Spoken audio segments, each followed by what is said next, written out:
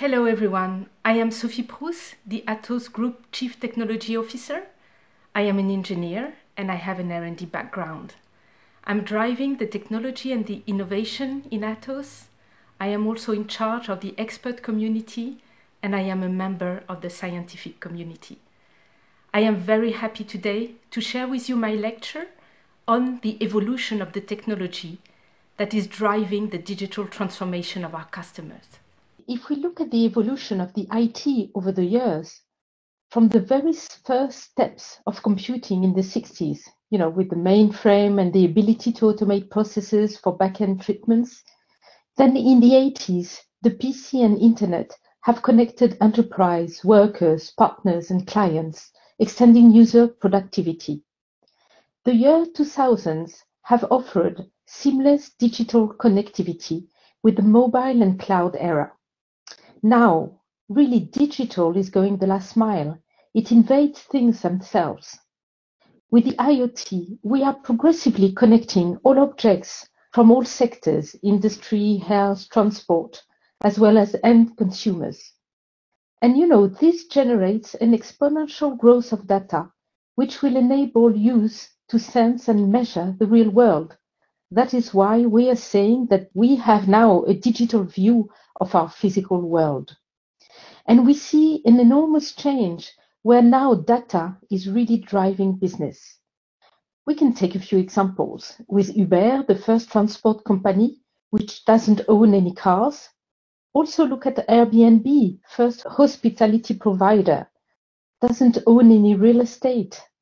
Though of course those B2C platform models are having a hard time due to people's extremely reduced mobility during the lockdown.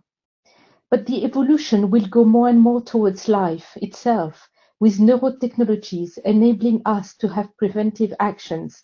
Data is going to drive life.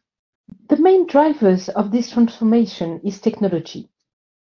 And first of all, let's consider computing power, which through cloud is accessible anytime with a pay-as-you-consume model, with the promise also to scale.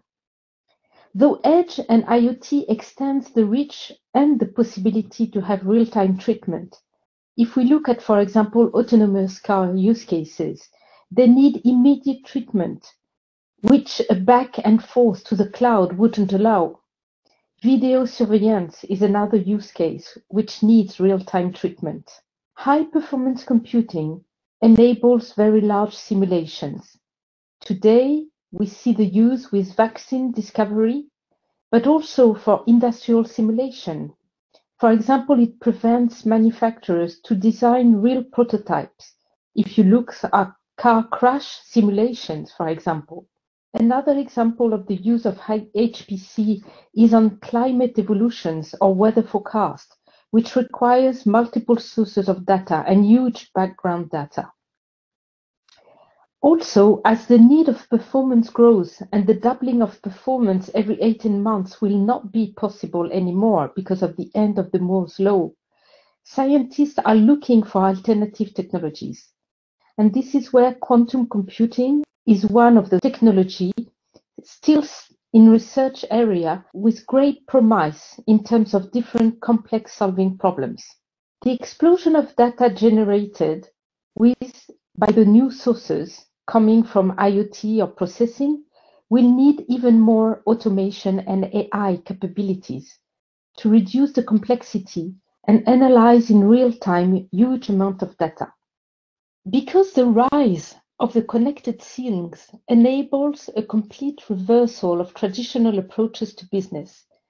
Look, for decades, the Industrial Revolution has enabled to foster growth through automated mass productions.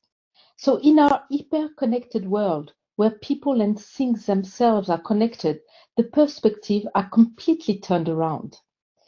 We can move from a traditional produce and sell mode to a sense and response mode centered on the customer. We do more than just produce thousands of objects, hoping that somebody will buy them. We can sense in real time who requires what and produce it accordingly. We are also moving from a mass production mode to a mass customization mode. where we can measure and then adapt exactly the delivery to what the end customer wants.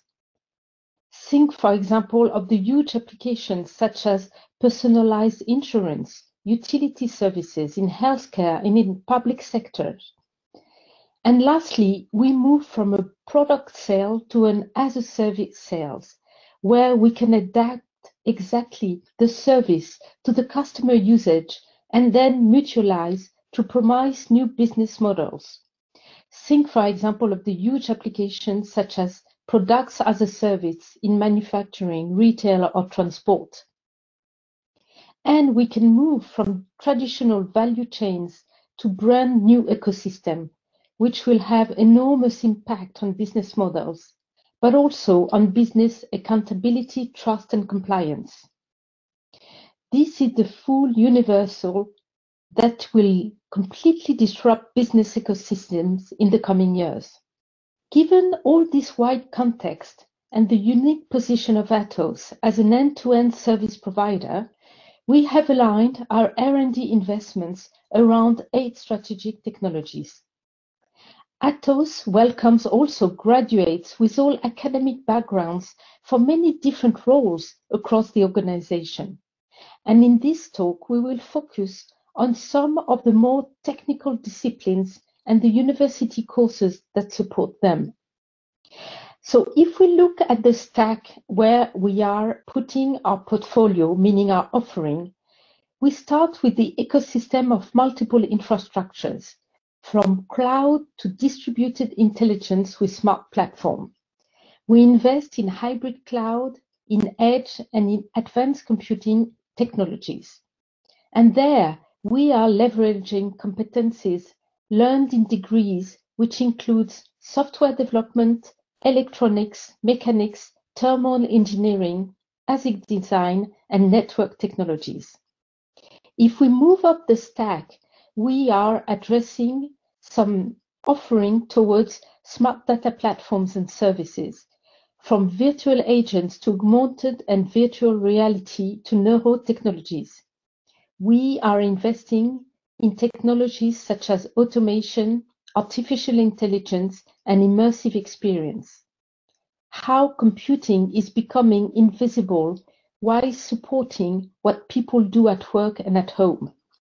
And here, we are leveraging competencies learned in mathematics and computer science degrees, such as mathematical models and algorithms for AI and machine learning. If we look at the top of the stack with the industry specific covered with our modern applications, technologies, here we are leveraging competencies learned in computer science degrees, including the very latest programming languages, CI/CD, continuous integration and continuous development, DevOps, and microservices and observability. This is done with an end-to-end security. We are developing heavily in cybersecurity technologies, and here we are leveraging competencies learned in degrees covering cryptography and AI. We are doing that in a sustainable way with our green IT technologies, enabling our customers to use digital for green in a sustainable economy. We are living a very exciting period where technology is put at the forefront to transform and enable a better future. And a lot of university degrees contribute to such enablement. All the best for all of you in this new digital world. So thank you everyone to have followed my lecture. I did it from my home, and I suppose you're going to listen to it from your home too. So you see, we see that today the digital assets we have are going to transform completely our day-to-day life as well as our businesses, and this faster than we have ever thought it would have. So all the best for you and your studies, and keep safe.